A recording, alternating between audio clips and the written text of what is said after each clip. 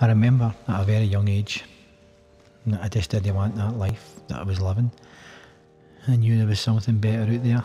I think I can remember far back to about the age of 7 years of age. I remember my 5th birthday for some reason, but really a bit of gaps and bits and pieces in between there.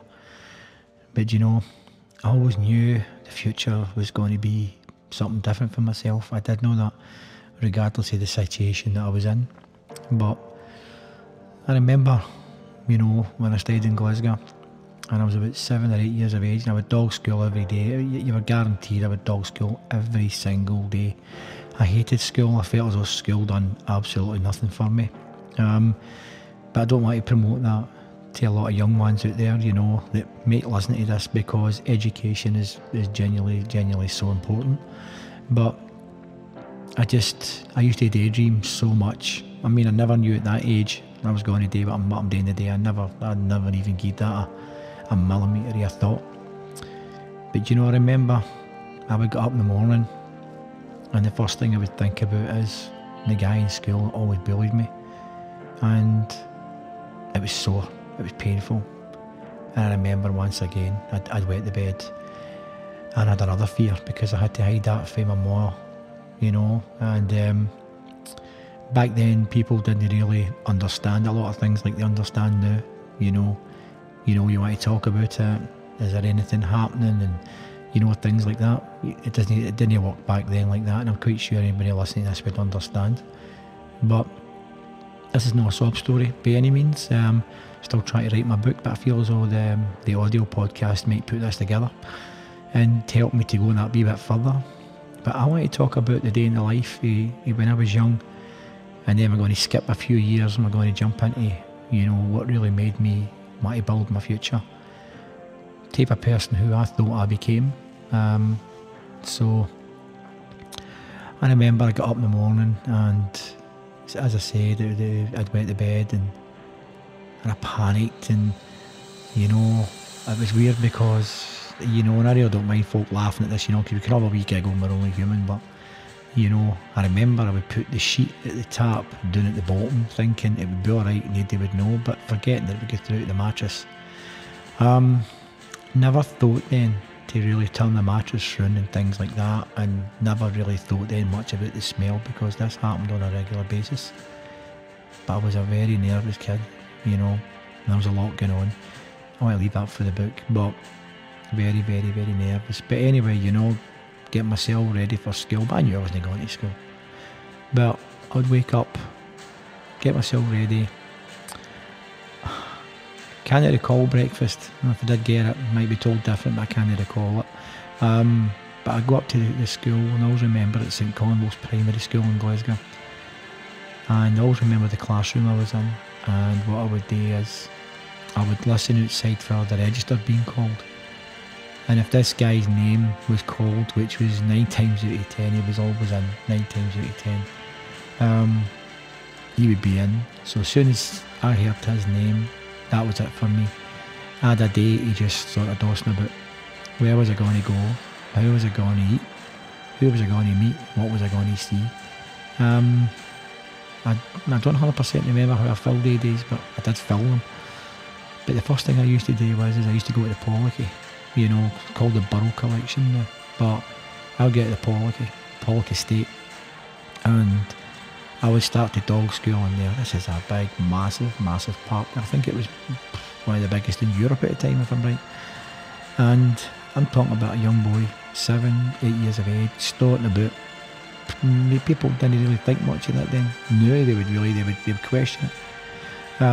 But I remember just dossing about and going deep into the forest, and just, if it was pouring rain, I would just go under a tree, because I always remember my dad talking about that.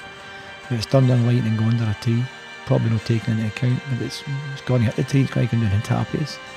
But I remember one day I was just sitting, it was pouring rain, I was hungry, really hungry, and it was just raining and raining, but I would rather be there in the cold, in the damp, and in the rain than go back to school and suffer the abuse that I got off that guy, because that really got to me. That bullying was really bad.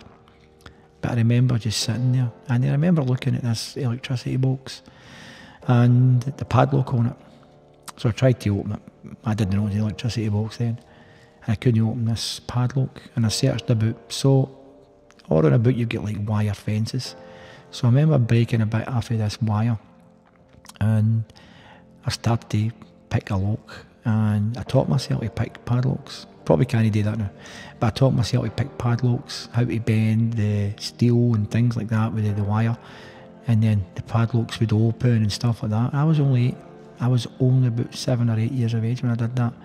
So then I went from bit to bit to bit, opening all the padlocks, and it was just weird. It felt good. It was like an achievement.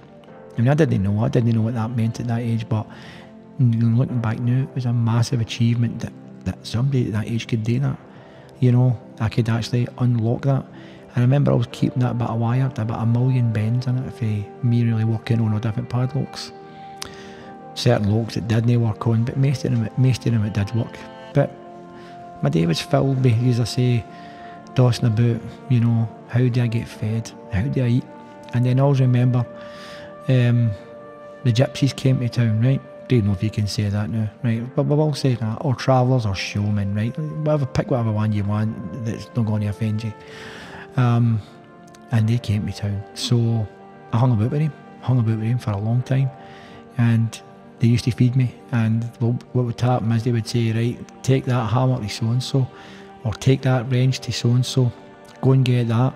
Then they would send me to a baker's, you know, with hundreds of bottles. And you tell kids nowadays to go with the bottles, they would laugh at you. But I used to go with bags of bottles, and they would say, right, I want that. And the guy would write it all down. And then I would get to keep all the change, and this is like a lot of money, you know. So then I found a way to eat. So it was like good. But what I didn't understand, or didn't really see, was I was absolutely mock it. And they used to do the shows on the Red Ash. That's what we used to call it in Glasgow, was the Red Ash. Football pitch, now probably whatever you call it, but we called it the Red Ash. So you're probably talking about 3:30, 4 o'clock. My day was spent with these guys and hanging about with them and hearing the patter, stuff like that for there. And time to get home, but I'm getting up the road and just no thinking, and I'm full of Red Ash.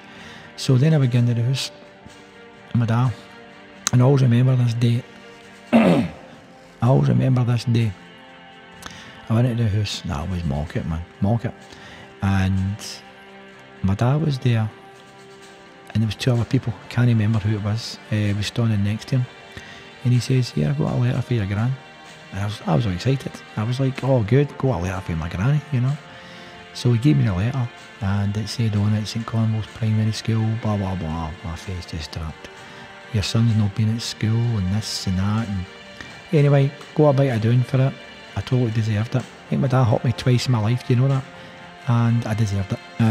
My dad wasn't violent towards me in any way or form, but he just had that mental stare where that was it. You knew when he looked, that was, you probably wanted to hurt and get it over.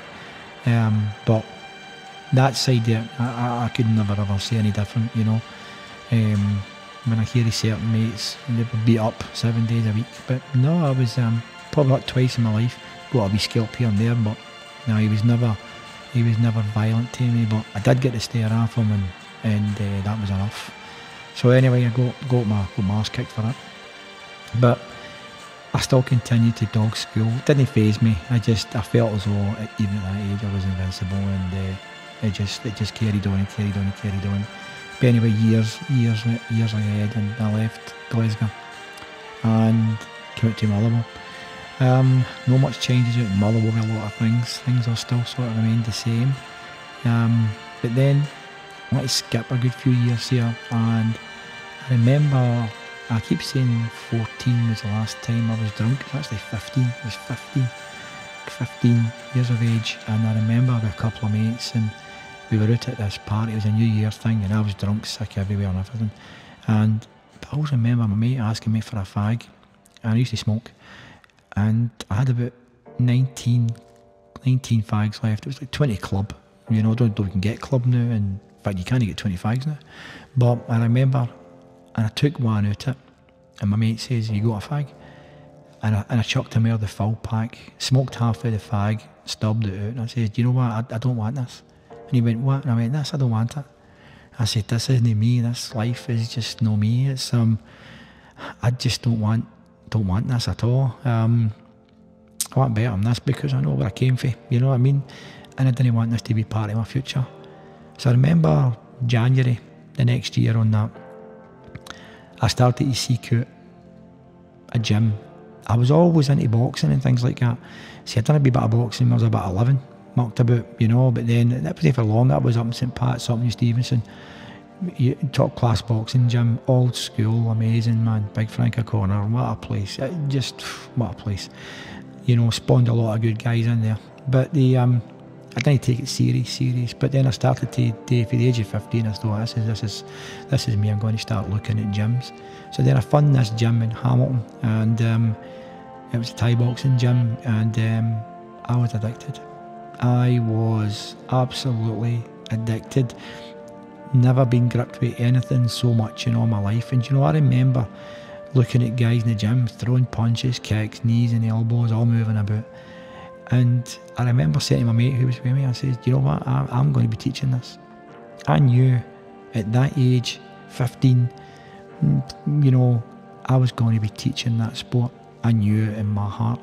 And I remember about maybe 6-7 months in, you know, and this has never been cocky or anything, but I used to watch certain guys do certain moves, and I knew they could do it a better way. It's like, if they do that, they'll do that, they'll do that. But I'm not an instructor, I'm not a coach, you know. But my drive was getting better and better and better.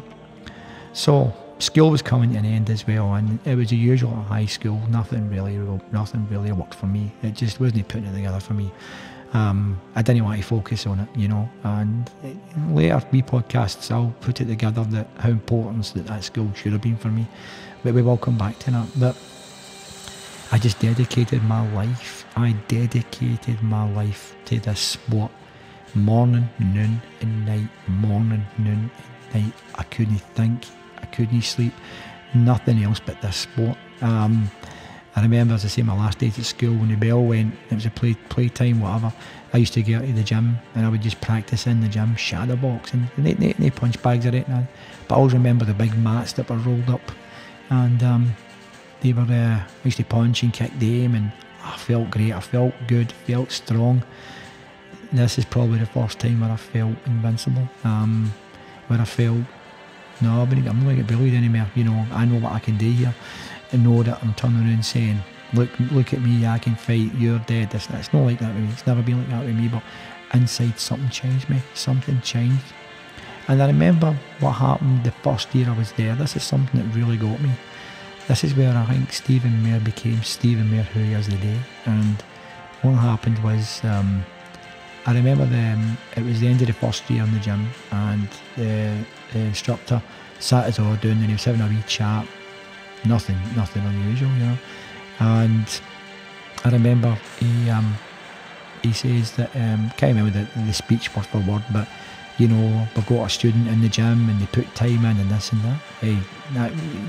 He always motivated us that way, so I can't see any difference. So I wasn't singling myself out. And then my name came up, and I didn't really hear it right. And then my name came up and he called me up to the front and he gave me a trophy. That's the first time I've ever been given anything in my life. That's when Stephen Mair became Stephen Mair. Is that good or is that bad? Well, I'll let some folk decide that, but it's weird at that age. The world was there for me, and I had this trophy, and I always remember it was a samurai's hat, beautiful trophy. I think that trophy's still with one of my family to this day. I don't know, because I gave all my trophies away. I felt as though I didn't need trophies. I had the memories in my head, but you know, I wanted more, and I think this is why I'm actually putting this wee thing out there and giving you my foundation of who I was when I was young to the now.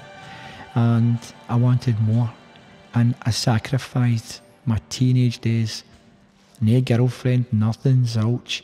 I wanted the gym, and you know something, I got where I'm at eventually. You know, skipping a lot here because it's quite a short one, this.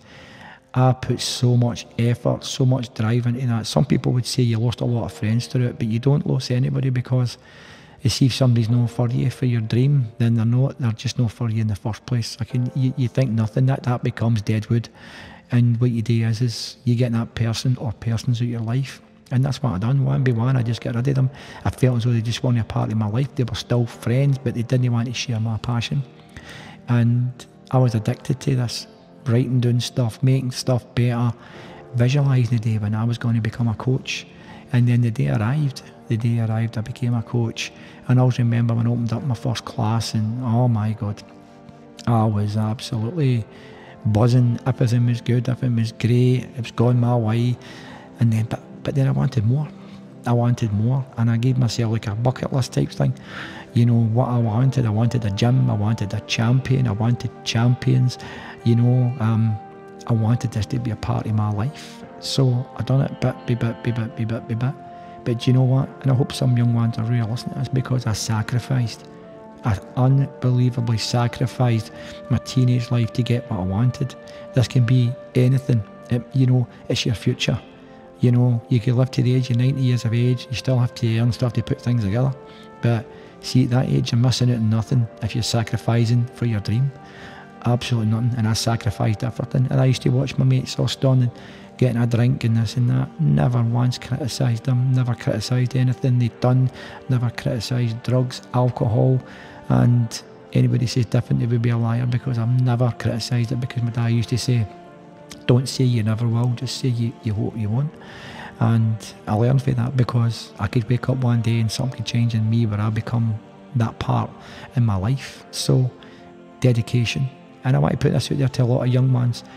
And it's like where they're going in life, what they want to do. And I hope some parents will put this and say to them, just listen to it. Even if it's wee segments they want to listen to it. Put your all in when you're younger. It's the learning years, I'm telling you right now. It's the learning years. Because later on it's the earning years. And you really want to be putting things together that you want to achieve, whether it be sport, whether it be the job you want, whether it be your driving lessons or whatever. And I encourage young ones to keep working and working and working and working. But you know what? There was another evil at the other side, and I'm going to call it the word evil, because see, as much as you're trying to put yourself out there for, you know, like to be successful, there's people who want to see you fall. And the people that want to see you fall could be the people that's closest to you, and that's the sad bit about it. But they do want to see you, and they, you know, they might turn around and say, you're doing amazing, oh, did you not get it, don't be daft, you're alright. But they're probably gloating behind the scenes, and I've witnessed it, I've saw it, but I didn't say anything about it. But please, anybody that's not for you in your dream, please, they're deadwood in your life, and you have to get rid of them. Don't say, well, they're blood, they're this or that. It doesn't matter. It's your future, it's your life, and I want you to live it. So, just a wee short podcast there on Stephen Mair, on where I've been and where I still want to go at the age of 52 years of age. And I'll do another one of these. This is to be episode 1, and I'll build on everything else that I put forward. I'll talk about how I got my first champion and things like that for there. So this is just a wee short and sweet one for here, and I hope you like it, but there's more to come.